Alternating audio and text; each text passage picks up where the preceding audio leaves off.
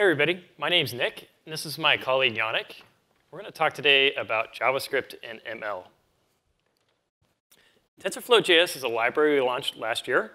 It's a library for training and deploying ML models in the browser and on Node.js. We want to showcase what you can do today with the platform and where we're going.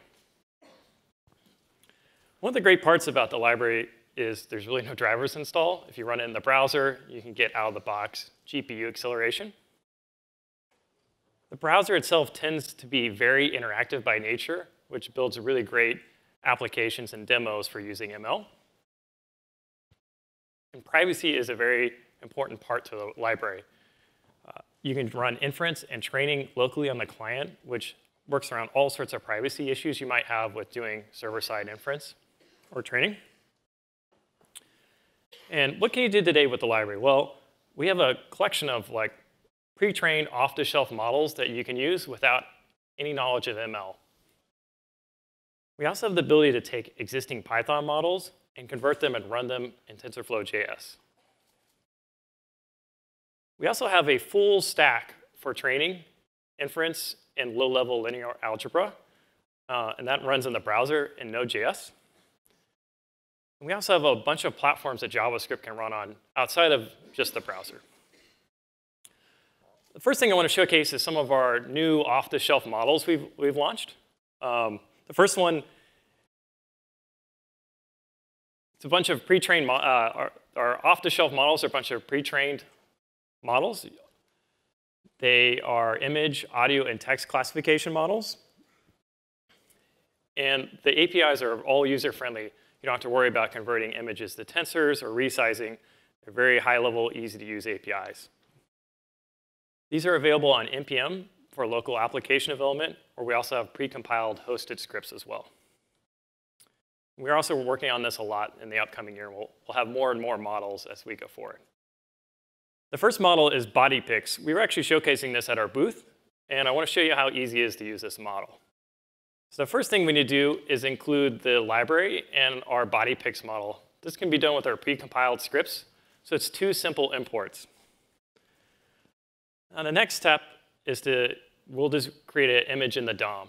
So this is a body image detection thing. So I have a picture of my toddler trying to do yoga. It's kind of a funny picture that isn't so much a human just like this and finding arms and legs.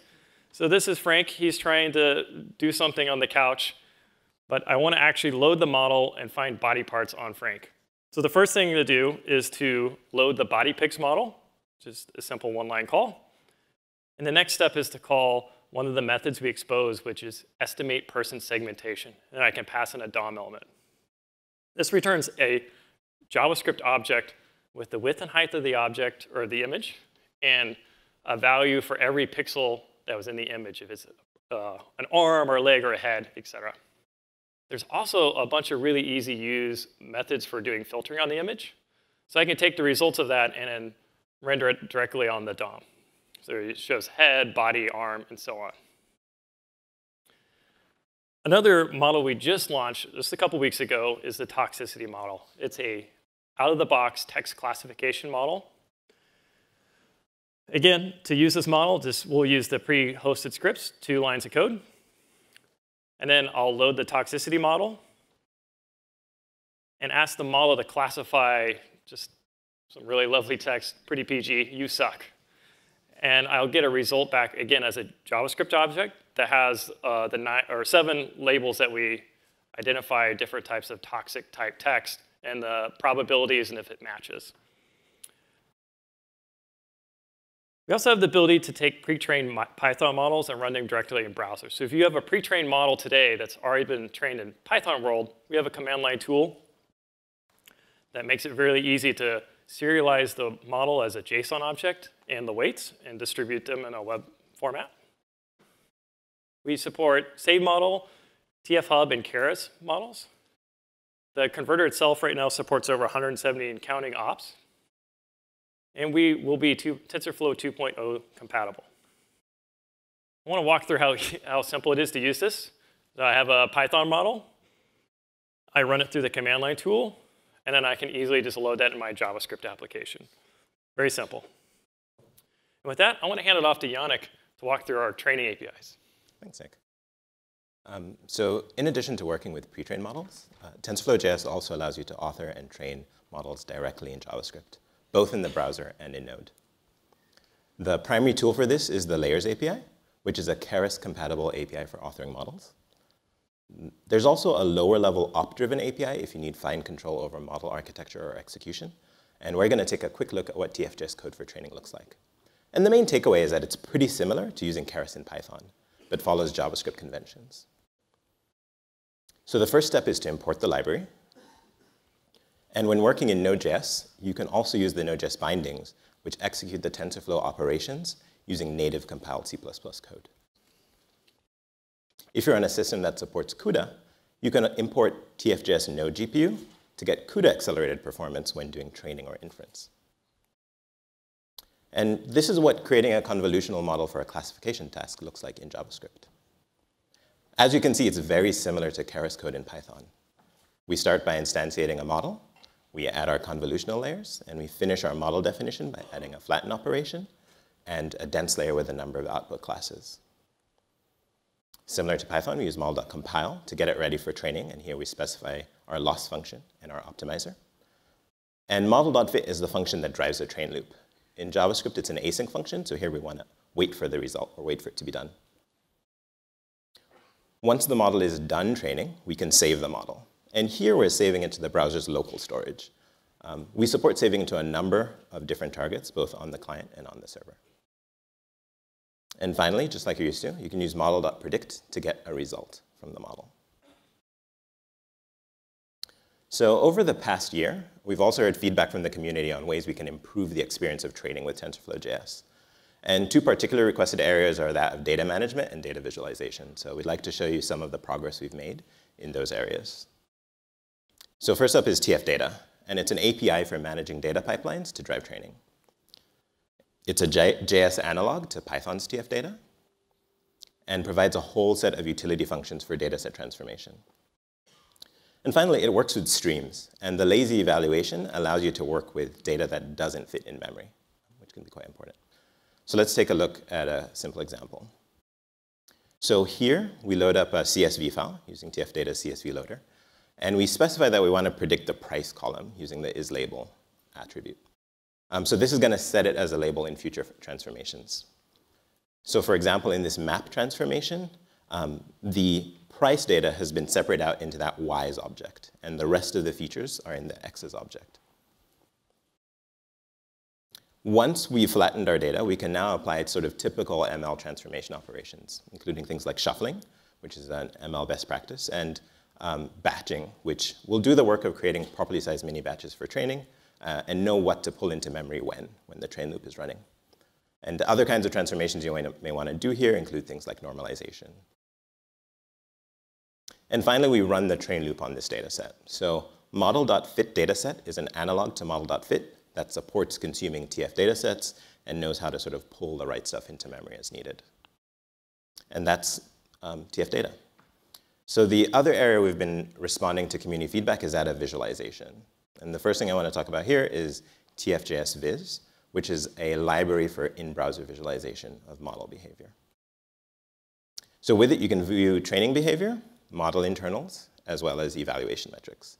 And we're going to take a look at the first two.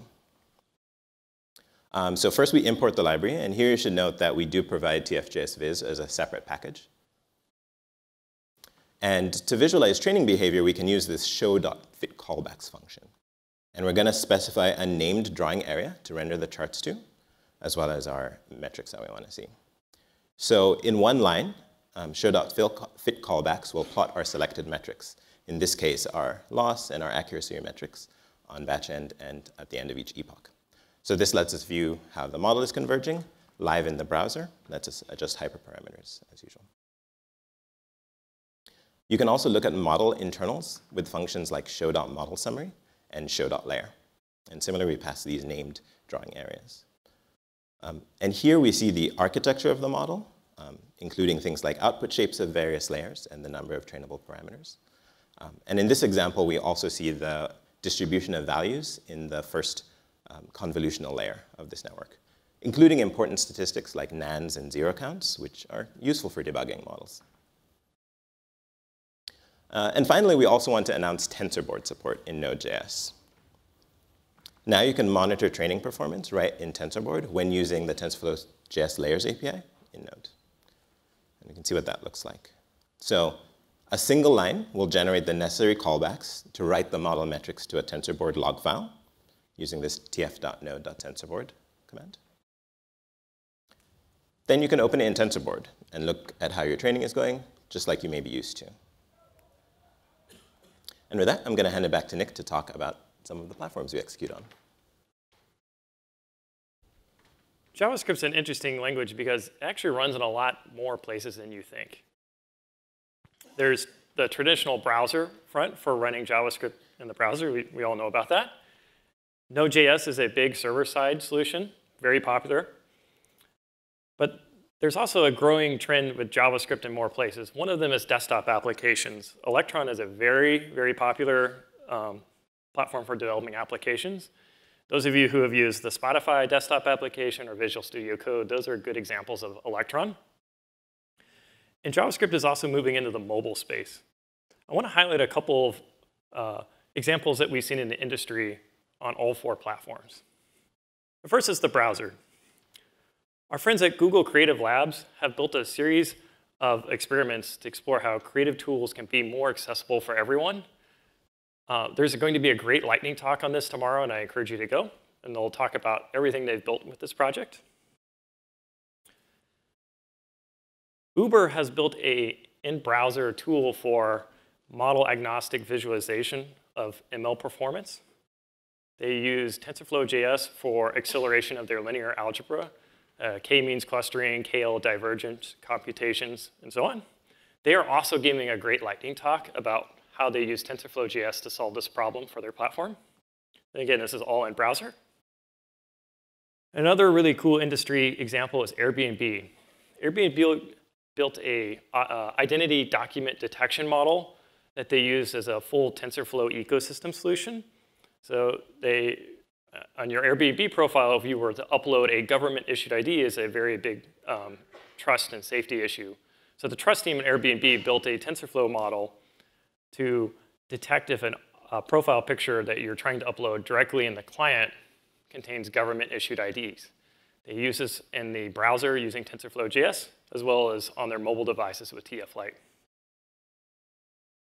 On Node.js, a good example of this being used in the industry is Clinic Doctor and Clinic.js. This is a Node.js performance analysis tool, and they use our Node.js bindings to filter out GC spikes on node processes that are running to give a true, accurate CPU performance benchmark.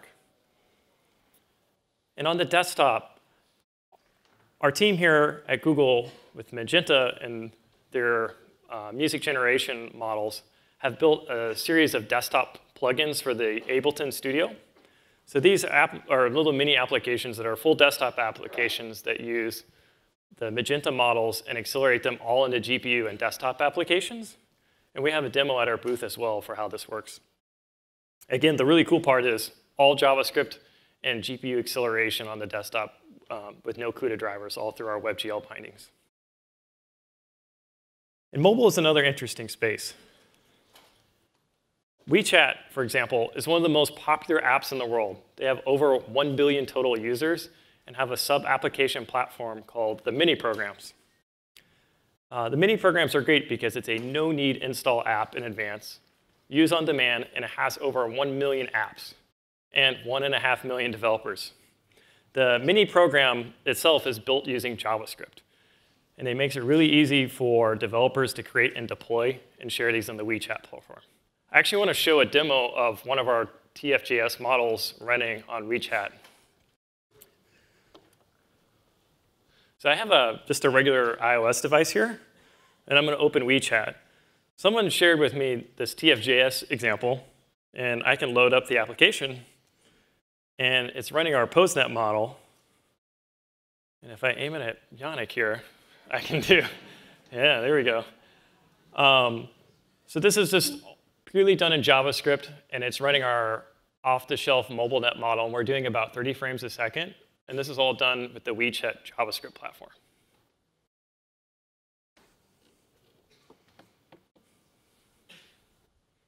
Thank you.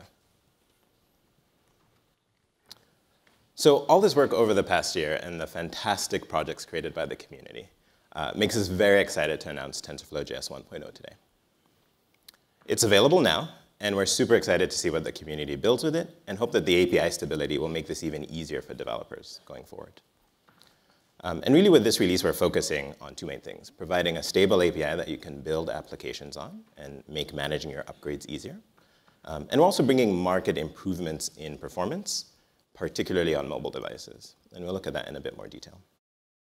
So to look at it a bit closer, since we announced TensorFlow.js last year at the Dev Summit, we've been steadily working on performance improvements across a number of platforms. And today we see increases of about 1.4x to 9x in some extreme cases. So this chart shows inference performance with a batch size of 1 on MobileNet in Chrome. So MobileNet is a mobile-friendly image classification model. And we see inference times going from about 15 milliseconds on a modern laptop with discrete graphics to about 150 milliseconds on the Pixel 2. And over the past year, we've been able to do quite a bit of work to improve performance on iOS devices as well. So we're really excited for you to try this. So what's next for us? Well, we want to enable you to execute saved models on our Node.js backend without going through the conversion process. And this will open up many more models to be able to serve using the Node.js stack. We want to provide more off-the-shelf models, like we talked about earlier, to make it easier to build ML-powered JavaScript apps without getting into the nitty-gritty of machine learning models. We're always keeping an eye on browser acceleration proposals, like SIMD and WASM, as well as emerging proposals like WebGPU and WebML. So the browser is only going to get faster, and so will we. And finally, we also want to work on expanding the platforms on which TensorFlow.js can run. So for example, we saw examples of Electron and things like WeChat. But we're also working on platforms like the Raspberry Pi and other hybrid mobile platforms that run JavaScript. So thanks. And for more information about the things we talked about, you can visit any one of these links. Thank you.